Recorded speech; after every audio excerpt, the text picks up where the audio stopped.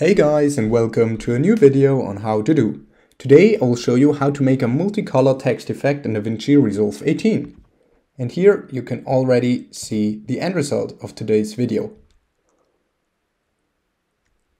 Okay, but now what you want to do to start is go over to Effects, then to Generators, and here pick Solid Color.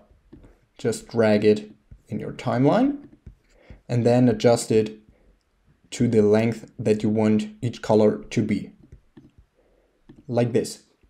Then you go over to Generator and choose your first color. For example, I'm going with green. Then just click OK and then duplicate it and then paste it as many times as you want. For example, 4 times. And then first one is green and all the other ones, of course, are also green. But we choose the second color, for example, this orange. And of course, the same with the third and the fourth color. Perfect. So now it looks like this. Then what you want to do is go over to Effects, Titles, and add a text or text plus. Just drop it on there and adjust it to the first clip. Then just type in your text that you want to be on your first color. And then what's important, go over to Settings and choose the composite mode, not normal, but difference.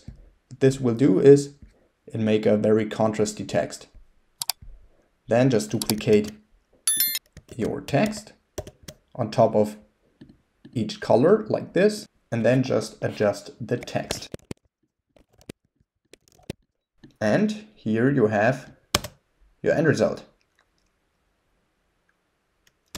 Okay, that was a little hack on how to make a multicolor text effect in DaVinci Resolve 18. If you enjoyed the video, please like and subscribe to stay tuned for more how to do videos. If you have a video suggestion, just let me know down in the comments. See you guys soon.